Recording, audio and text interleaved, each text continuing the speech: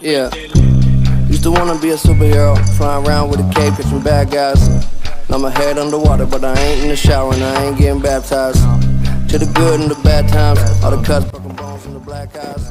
Young motherfucker with a mad mind, made a couple million off a rap line. How's it going, everybody? I'm back out on the ice today. Ran up into the woods over here behind me for a minute. There's a guy looking for a dog, so figured I'd go help. Heard him calling and got the dog back, so now we're on our way back to the tent. I'm out here again looking for some rainbow trout, possibly some char. Got some new jigs, some different bait, and I got a couple new tools that I built last night, a couple of DIY jaw jackers. If you're interested in that, you can stay tuned in this video. We're going to test them out, see how they work, and if you're interested in how I built them, you can go check out my last video on the channel. Let's get on inside the tent today and see what we can find. Well, I got the propane heater going. Got my two Shakespeare 36-inch ice fishing jigging rods over here. Got a couple of holes drilled. And I've got the Garmin Striker 4 sitting in that center hole today. We're sitting in about 10.5 feet of water. The water temperature is actually considerably warmer than it was in my last video. It's about 40 degrees today, as opposed to 33.5. I already got a couple blips coming across. Just skimmed the top of the weeds down there on the bottom, but I've had pretty good luck here. About midway through the water column, about 5 to 6 feet with some pretty big rainbow trout. So got a couple new lures and jigs today. I picked up a couple of these nice heavy jig hooks. They're going to be 1.8 gram or 1/16 ounce jig hooks. And I got some of these little white grubs here. So we're going to give that a try. I've got my DIY jaw jacker here. And I actually built two of these, but I'm just using the one today. So we're going to get this rigged up with some shrimp. And I'll probably dangle this down probably about 5 or 6 feet in the water column. Maybe down at the bottom. We'll give it a try. And we're going to see how this thing works. I'm pretty excited to use this today.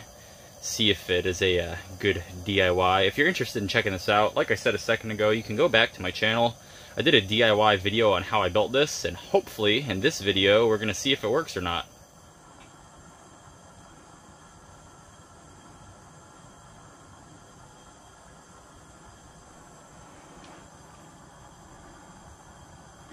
And we'll set the line right through there. Hopefully something will come along and grab that shrimp and it'll set this jaw jacker off. It looks like there might be something down there right now, so I should probably move my face so I don't get whacked right in the eye. I'm not sure exactly how this thing's gonna work, and it's kind of terrifying, to be honest with you. There we go. Get on down there.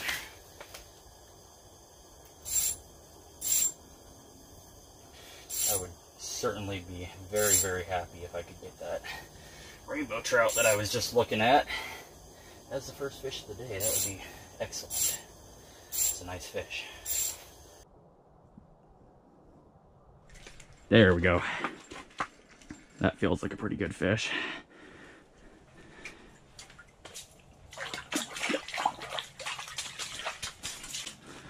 There we go. All right, first fish of the day on that little white grub. I was hoping to get the first fish of the day on my DIY jaw jacker, but that's okay. It's always nice to get the first fish of the day, and that's a pretty good size one. It's bigger than anything I caught in my last video, so we're already off to a good start. Get this guy back in the hole.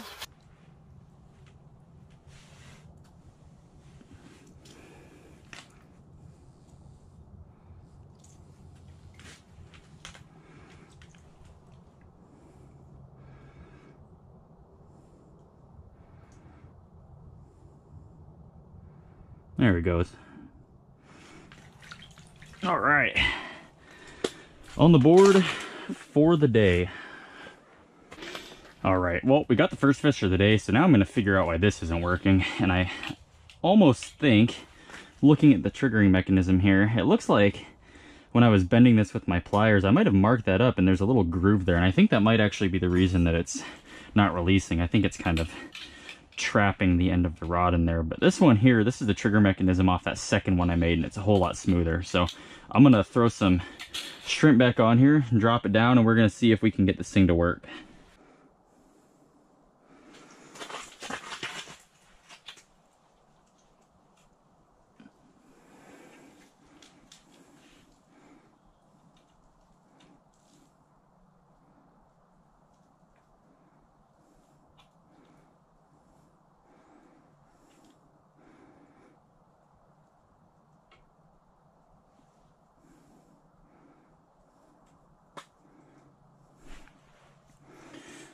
All right, shrimp is going down.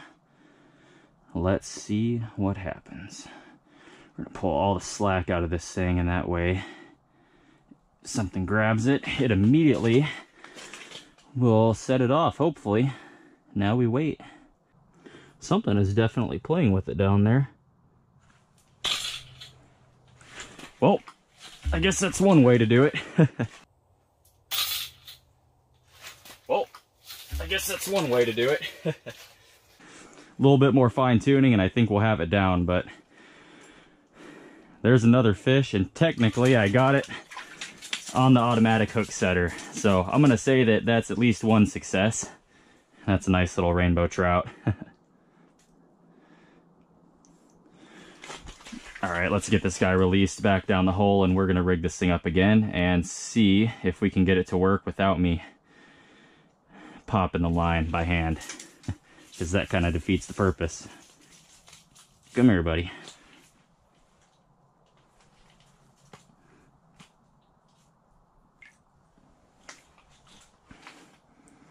Nice. You know, I wonder if adding a little bit more weight to this will actually help the line sit a little bit more straight with no slack, and that might actually be the last little bit of force that we need, because I think the slack is what's kind of causing it to hang up. If you think about it, all that slack gives the fish room to run, but with these trout, they just kind of gum it for a second and then they let go, so it doesn't give it very much time for it to set off before they've already released it. So let's put a little bit more weight on there and see if that does anything. Thinking we might be onto something here. But I'm gonna say it again, if you end up building one of these things, it's not the safest idea to have your face over it, and you always want to make sure that if you have a hook on the line while you're setting it, the hook is either down inside the hole, or you have enough slack out to where if this thing pops and you're not expecting it, it's not going to fling that hook all over inside your tent and possibly take an eye out or something like that. All right, I think we're going to have luck this time. Let's drop it down there. That's quite a bit of weight, so I'm going to hold this up until I feel it hit bottom. There it is.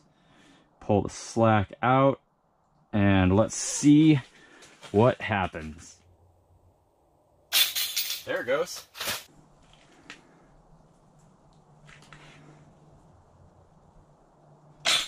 There it goes.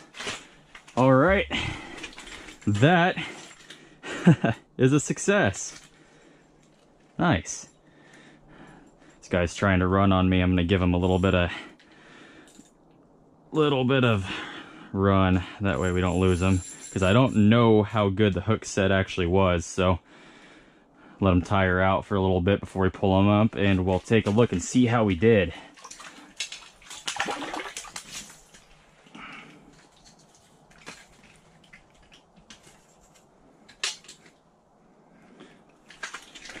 That's not a bad hook set.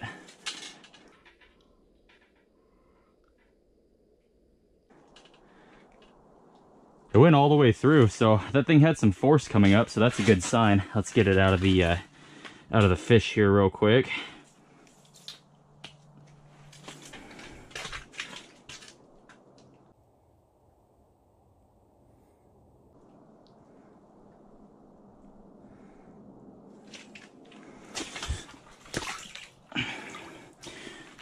All right, now I think we're getting somewhere. I think it's just going to be a combination of having enough weight on and keeping the slack out of the line. And I think that is going to be the key.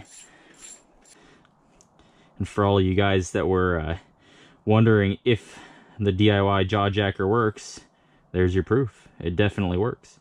Might not work as well as the name brand, but with a little fine tuning and commitment, it works just fine.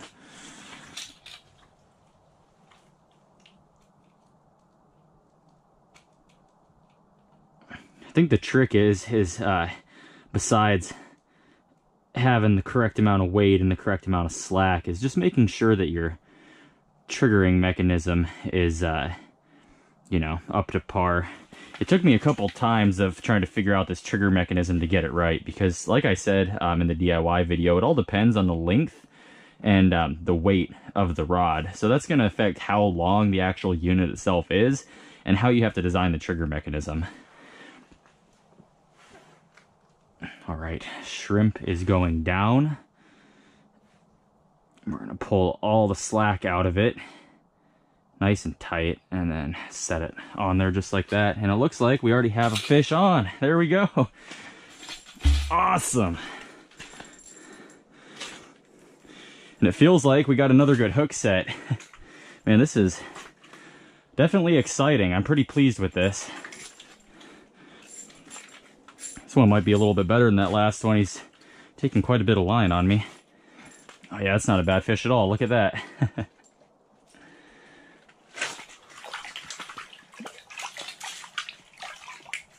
Oh yeah, that's definitely a good fish. Yeah, and that's a really good hook set. That went right through the gill plate, right in the corner of his mouth there. That's a nice fish. Let's get that guy unhooked.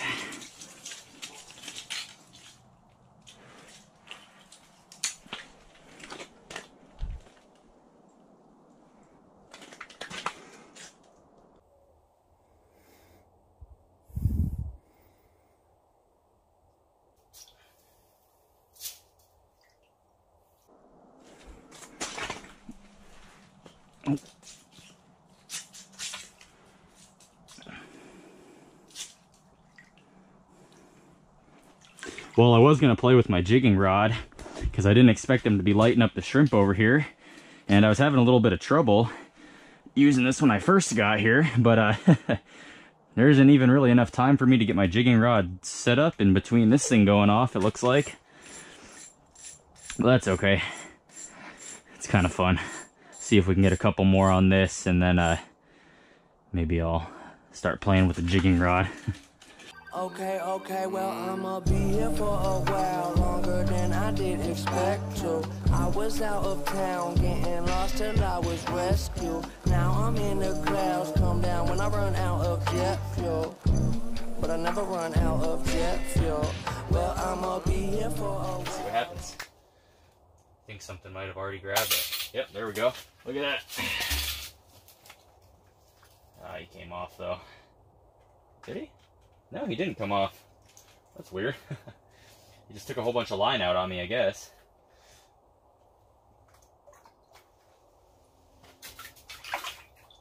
That's definitely not the 20 plus we were looking for, but it's another fish.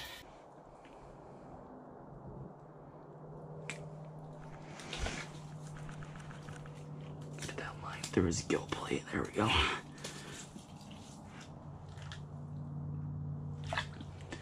On the jigging rod today, I've got one of these little 1/16 ounce jigging heads here. They're glow in the dark and they've got these little eyeballs on them.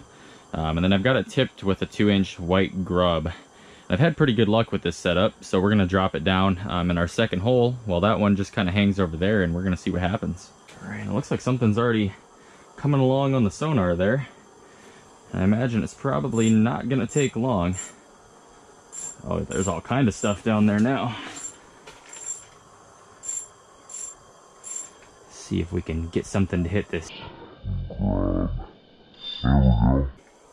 Oh, that's a good fish. Oh.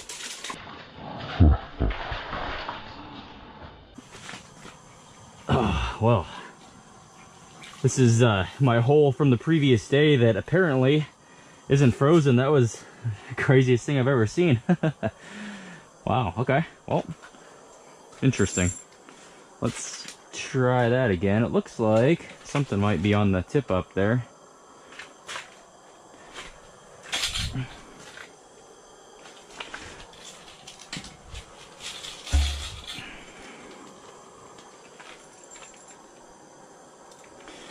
Yeah, it's just a little guy.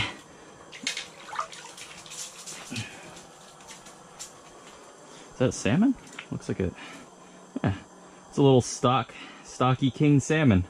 The cool thing about these salmon is they're nice and still for photos. They don't flop around too much once you get them out.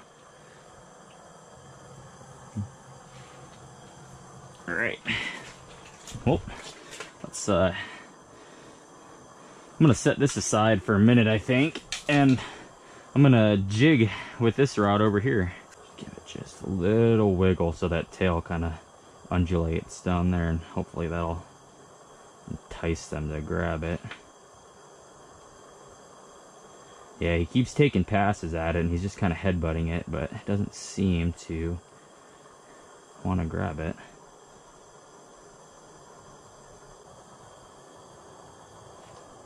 Oh, man. There we go. Oh, he came off. The fish are definitely quick in here today, though. They're just kind of flying in from the side. Usually you kind of see them show up on the sonar before they actually strike, but today they just kind of show up all at once before you realize they're there.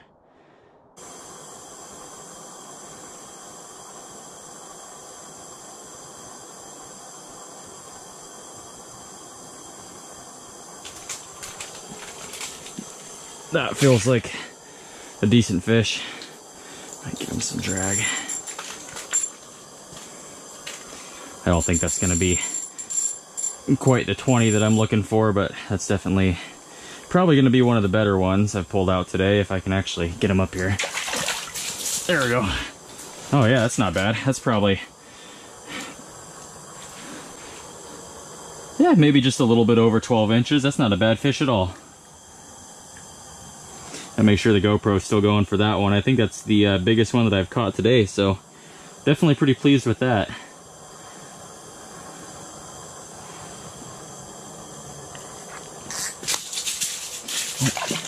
Mr. Trout says that it's time to go, so we're gonna let him go.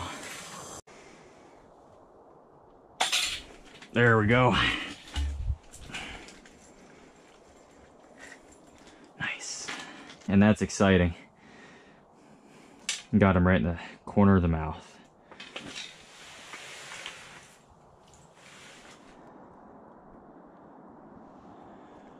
Well, with that last fish, I think I'm gonna go ahead and call it for the night.